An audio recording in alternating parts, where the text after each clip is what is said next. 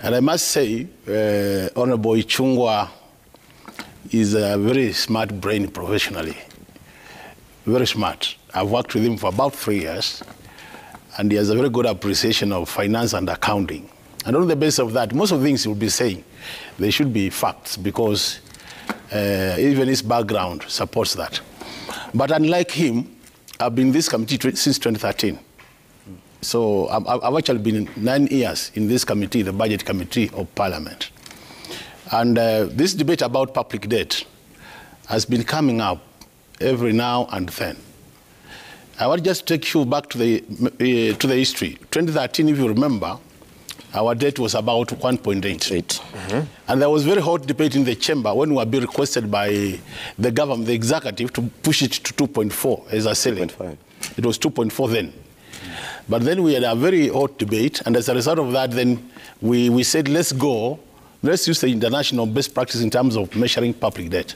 And that's the time we went to percentage of the GDP, other than fixed figures like 9 trillion or 2.4. But what I want to remind Kenyans is that borrowing is not bad, even at personal level. For you to develop, you borrow. What matters is how do you spend that money, and how do you manage the repayment of the loan. And most of the time, because there are international standards in terms of how you measure public debt. There are those ratios you would consider, which are used across the board to measure public debt.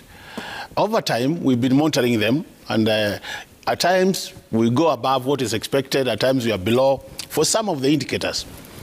So when you ask Honorable Kimani, you know, what happened is, and I think this is where the problem is, more so in the 12th Parliament. You know, in the 12th Parliament, unlike the 11th Parliament, most of the chairing of the committees suffered what we call state capture.